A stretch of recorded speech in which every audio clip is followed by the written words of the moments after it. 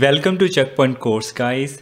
So this course is actually not designed in perspective of certification only. The key topics from all these 4 certifications, Checkpoint CCSA, CCSE, Checkpoint VSX Specialist and MDS Specialist. So the key components from these all certifications and its understanding I have put inside in this single course. So this course will actually help you to move from beginner to advanced level. And also if you're already working on Checkpoint environment and you want to enhance your troubleshooting and your deployment and your understanding, so this course is for you guys. So these are the topics that we are going to cover in this course.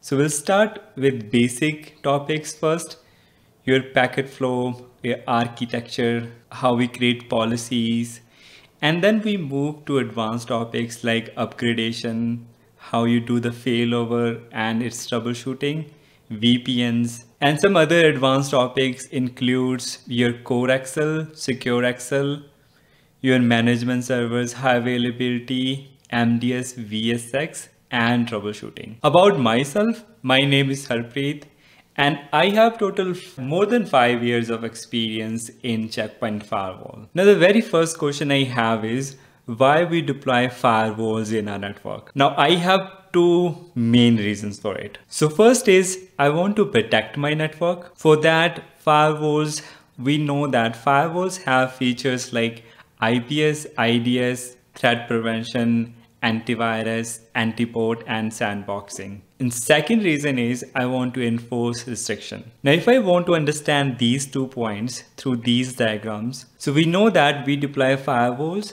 as the parameter device. So this is internet and this is our host network. So this is our trusted network and this is untrusted network. And we know that most of the bad guys, they sit on the internet. So we make policies on the firewall that actually let our host machines from the trusted network to communicate to the internet. And when we want to stop the unwanted traffic, we actually have policies there. But additionally, we also have features like IPS, IDS, antivirus, anti-bot, and sandboxing. So IPS actually can detect the malicious traffic based upon signatures. And antivirus can see if there is any virus inside the packets. And sandboxing, if there is any traffic which we are thinking is malicious, we can actually run it in the sandboxing environment first, and then we can pass it to our end machines. So due to all these features, firewall becomes a very powerful device which actually prevents our network. But if I see the second reason, to enforce restrictions. So if I have users in my network and I do not want them to play games on Facebook, but want to allow all other activities, so I can also do those kind of tasks through the firewall. So our firewalls are application aware, and if they can actually detect, so on the facebook.com, the user is actually wants to play games, and if the policy does not allow it, so it will block that request. Moreover, other features like geo policy, through which we actually can define a policy. If the source IP is from particular country, we actually want to block that request. Or if we want to create policies not based upon the IPs, but based upon the user IDs. Or if we want to make the policies based upon the content, like we want to allow only text files or any other kind of files. So all these functionality we can get from the firewall. So these are 2 main reasons like why we deploy firewalls in our network. Let's kick off the Checkpoint part. Checkpoint has 3-tier architecture, which means there are 3 main components in its architecture. So first component is Smart Console, second component is your security management server, and third component is your security gateway. Now if I see this diagram, the third component in the architecture is security gateway, which is nothing else your firewall. So in Checkpoint terms, we often call firewall as security gateway. So this firewall will contain all the policies that admin makes, and traffic hit this firewall. Now whether this traffic will be allowed or this will be blocked will depend on what kind of policies this firewall has. Now when it comes to make policies on this firewall, we cannot directly make policies on firewall. Now this is where your second component in the architecture come in the picture, which is your security management server. Now in Checkpoint environment, we create all the policies related to ACL or your NAT policies or your VPN policies. All these policies we create on this management server, and further this management server push those policies on this firewall. So we can see the policies that we create on the smart console are compiled, then they are pushed to security gateway.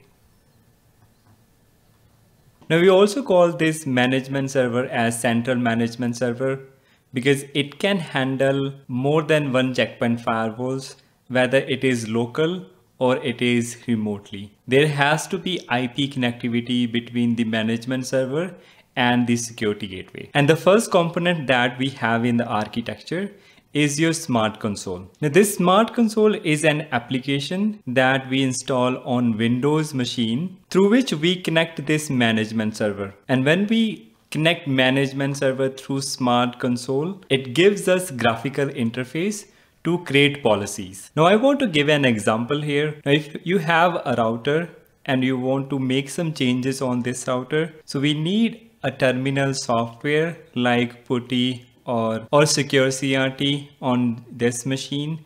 And once you have this PuTTY software, so through it you connect this router on port 22, and that's how you do the configuration on the router. So similarly, we need this smart console software installed on this machine, and through that smart console we connect to this management server on port 19009. So this is checkpoint port. Now if I look at the order of operation, so I first open this smart console, and in this smart console I put the username. So in this smart console I enter the username, password and IP of the management server, which in this case is 192.168.1.100. And once I enter that, I click on connect, and after the successful authentication, I would see a graphical interface where I have the option to create policies, to modify existing policies, and to edit it. Now once I'm done with all the changes that I want to do, next thing happens is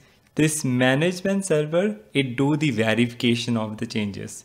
If there is any errors or duplications of the changes that we have made. So once those verification is done, this management server, it compile that policy, and that compiled policy is pushed on this security gateway. Now this security gateway has updated its policy package, and once traffic enter this firewall, it now has the latest policy to enforce those policies on the traffic. Now on the reverse side also, so once traffic hit any policy, their logs are sent from security gateway to this management server, and once this management server has those logs, we can actually see those logs on the smart console. So smart console always talks to your management server, and your management server talks to your security gateway, and the communication is similar in the reverse as well. Your gateway talks to your management server, and your management server talks to your smart console. In the history, Checkpoint used to use different operating systems like Sun, AIX, IPSO and Splat, but at the current moment only two operating systems are used.